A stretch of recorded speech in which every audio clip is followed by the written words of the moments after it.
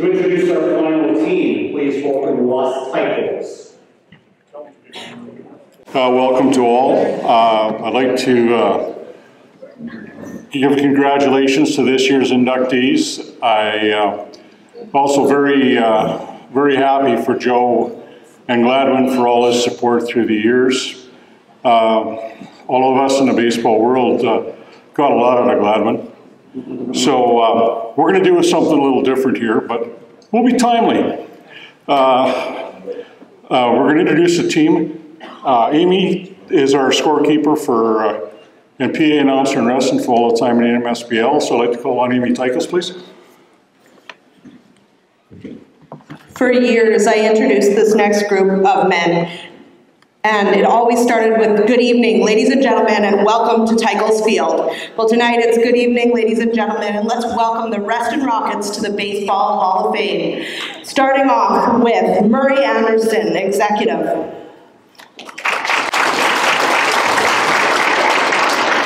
Number 20, Tyson Anderson, first base and designated hitter.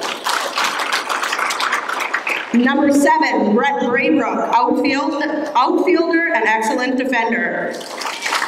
Number 14, Clayton Jago, third base, and also played in Reston the Rocket system for over 3 decades. Number 10, Jeff Kachmar, pitcher, outfielder, and MSBL All-Star. Number 34, Des Coop, the Rockets bullpen for all of their seasons, including one game where he pitched in 13 of 20 regular season games. Number 20, Andrew Lougheed, utility, excellent hitter and defender, and MSBL All-Star. Richard Lougheed, executive. Number 9, Buddy Mayer, center field, perennial all-star, a spark plug and always had good speed. Number 8, Alexander McKinnon, true utility player. He played every position except Ross never did let him pitch. He was also an MSBL All-Star. Ian Milliken, executive. Number 2, Cole Olson, outfield, came up with some key hits. Number 26, Mitch Olson, third base, first base, pitcher, 2-time AAA Senior Player of the Year, and perennial All-Star. Number 8, Brody Pinkerton, right-handed pitcher, and he pitched a lot of innings for the Rockets. Number 12, Zane Sawyer, right-handed pitcher and utility. He was a key starter in the 2012 and 2013 seasons. Number 25, Aaron Ticos, first base and DH, a left-handed hitter who could deliver key hits and at-bats. Myself, Amy Ticos, announcer and scorekeeper for all of the Rockets years in the MSBL. Number 21, Rory Ticos, catcher, third base, first base, a clutch hitter, senior AAA Player of the Year, and perennial All-Star. And last but not least of those here tonight, number 44, Ross Ticos, coach, manager, the leader of the Rockets, and senior AAA Coach of the Year for the MSBL. Not in attendance this evening, number 35, Tyler Henderson, number 22, Drew Haight, number 24, Josh Martin, number 6, Sheldon Moore, number 19, Corey Neer, number 15, Eric Truscott. Those are the players who have requested trophies, but there were many more Rockets. And of course, our bat boys, John and Billy Patmore.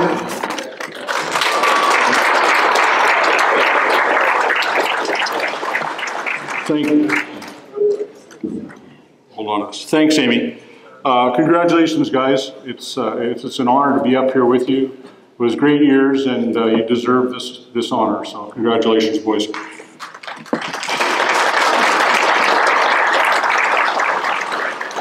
Our team started in 2007 and required a lot of help from our community to make it a successful franchise. I'd like to thank the executive members up here tonight, Murray, Ian, Richard, and the late Nancy and Grant Chiltroff for the support. Every town needs people like this that were always there for us. Also Amy for the work that she did, and I know one game that someone said, well, who's doing that? Well, she was doing the scoring and announcing. She was counting money in the 50-50s, and every game there was a program, so thanks, Amy.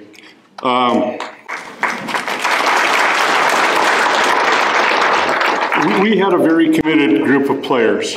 We often ran a roster of only 13 or 14 players. Having a bunch was no good. You always had to figure it out. They always showed up. We had a core 7 players who played all the 8 years in the MSBL, and it was a big commitment. In the end, when we disbanded, I guess, a lot of these guys were from Deloraine, Verdun, around the area, and our local guys moved away, so we kind of let it go. It was a great time, but all these guys went on, and every one of them is a coach. Every one of them works in their community, and it's what baseball is. They're giving back, and I'm really very proud of all of you guys for what you put back into where you are. So congratulations on that.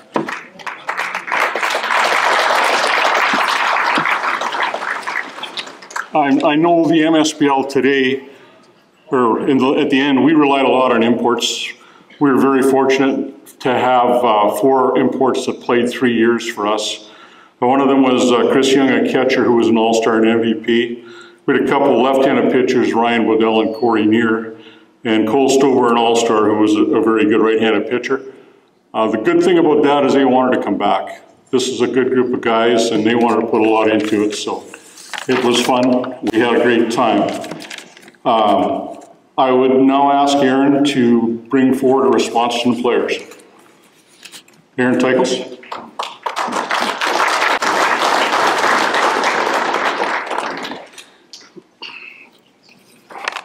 Thanks, Ross. First of all, we'd like to start as a group by congratulating all the other inductees and to say that we're incredibly humbled and honored to be recognized with some of the best teams in the history of this province. In talking to some of the players, there was 2 main points a lot of them talked about. The first of it, which was we really were a family. And for any of you that had to sit over there on that side of the room and listen to us back there, that was a mistake putting us in that room because we just started talking like it was 2009. So, in 2006, our senior AA team in Reston was at a crossroads. We had a lot of players that had been playing in the MSBL and Reston at the same time. They were coming to the age that they had to make a decision about whether to stay or whether to go. We also had a couple of guys that really wanted to try playing in the Manitoba Senior League. So, you know, it started with a conversation Dad and I had in the basement. It was a couple of beers on a Friday night after a game. I can't remember if it was Lyleton or Wascata or somebody at that time that we were playing in the Southwest against. About why couldn't we be like Birtle or Killarney or Balder or one of those teams that was a really good AA team that moved into AAA. It took a couple of beer and a long conversation, and one of the things that he said to me was, we'll do it, but we'll only do it if our players were all committed to do it together. And we brought that team into the league. We were lucky that Rory was in college and Dad had involvement in the provincial team, so we were able to find players.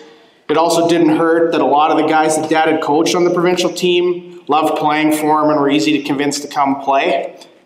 It was young players like Andrew Lougheed, Mitch Olson, Xander McKinnon, and Eric Truscott that came in from playing on provincial teams to help round out our core.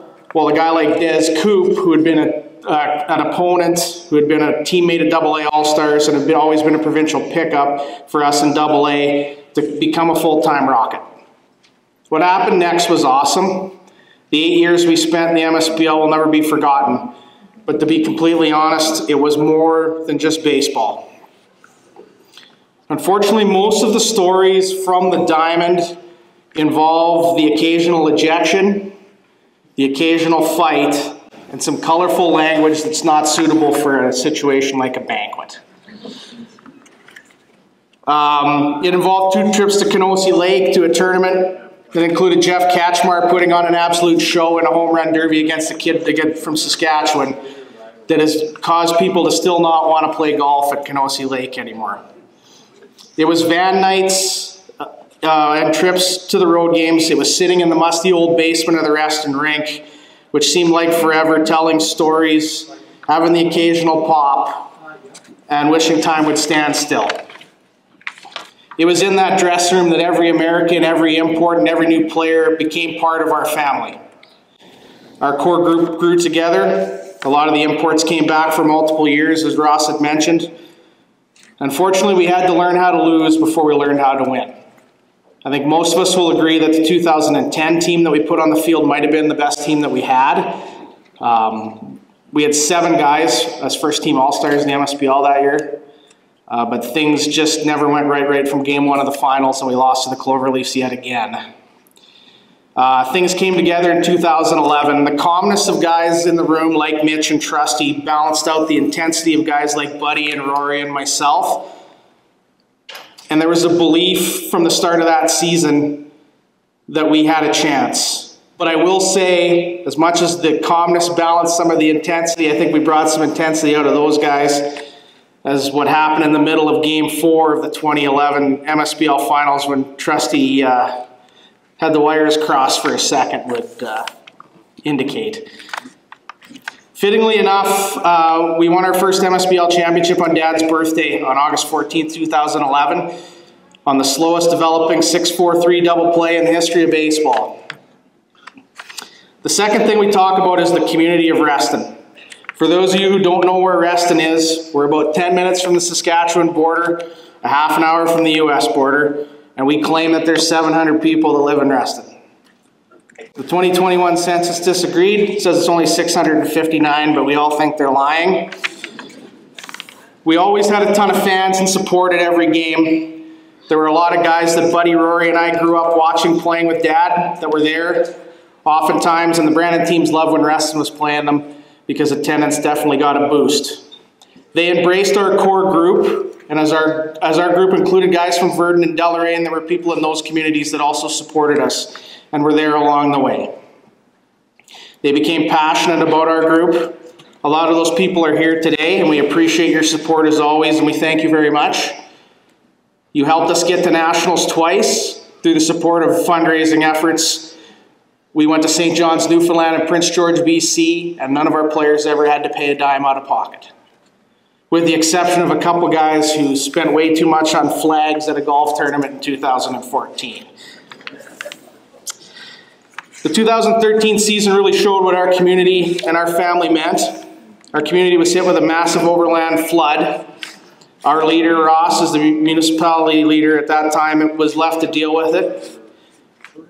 We played 7 games in 10 days to end the season. Had to play home games in Deloraine because our field was underwater. We had a tough year in the field that year. We lost a lot of one-run games.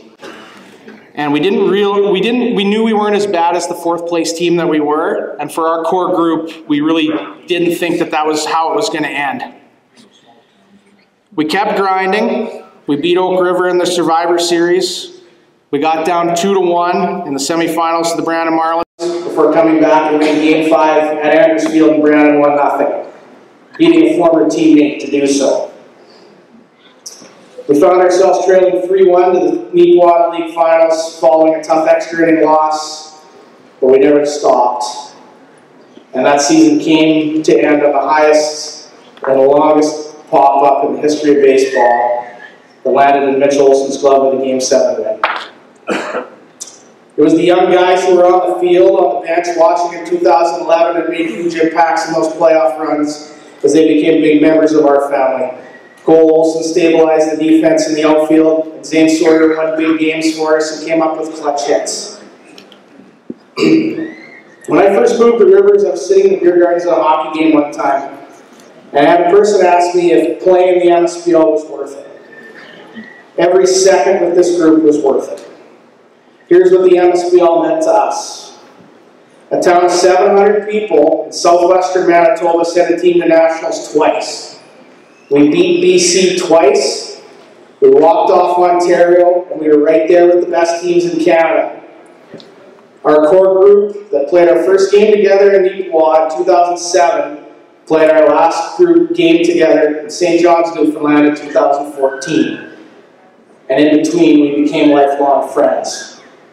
The legacy of our core group, we not only learned a love for the game, but we continue to, as Ross mentioned, try to impact the game and are doing great things in communities such as Deloraine, Rivers, Cartwright, Killarney, Brandon, Thompson, Winnipeg, and Verdon.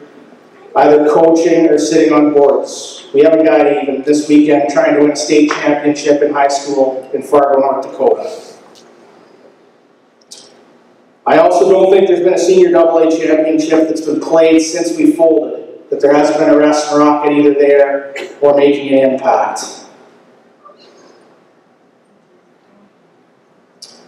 The legacy of the Reston Rocket starts and ends with one man. Rory, Amy, and I have been lucky enough to call him Dad our whole lives. But he has been a second father to a lot of the guys standing on the stage with me tonight.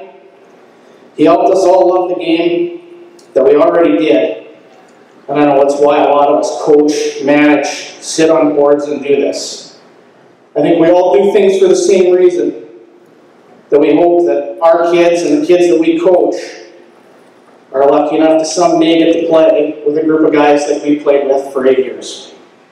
As a group, we want to thank Ross Titles for not only getting us into the MSPL, for keeping our team together, but helping us get here today. Thank you to the Manitoba Baseball Hall of Fame and everybody that's here tonight to celebrate the greatest game in the world. Thank you.